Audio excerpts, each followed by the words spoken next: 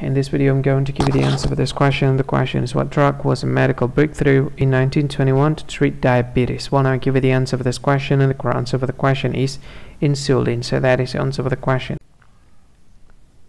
Hi, thank you so much for watching this video.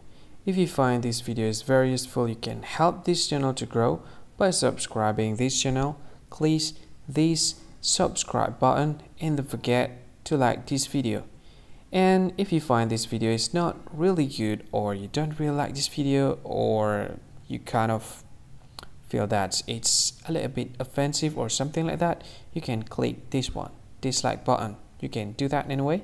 And if you want to share this video with your friend, you can share it by clicking this share button, and you can share it to any social media that you wish that is currently available at this time, like Facebook, Twitter, LinkedIn, and many others, right?